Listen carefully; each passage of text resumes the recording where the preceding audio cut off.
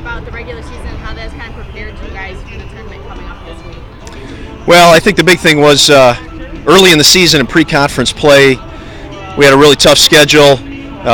I think that kind of hardened us for the conference play. We had some tough, close one nail biters and some walk-off losers, and traveled the country, chasing the weather, looking for games, and I think that helped us to get off to a real good start in conference play. But then we hit a rough patch about 3 weeks where we really struggled, and then we were in a position going into the final 2 weeks, which how we were going to respond to that.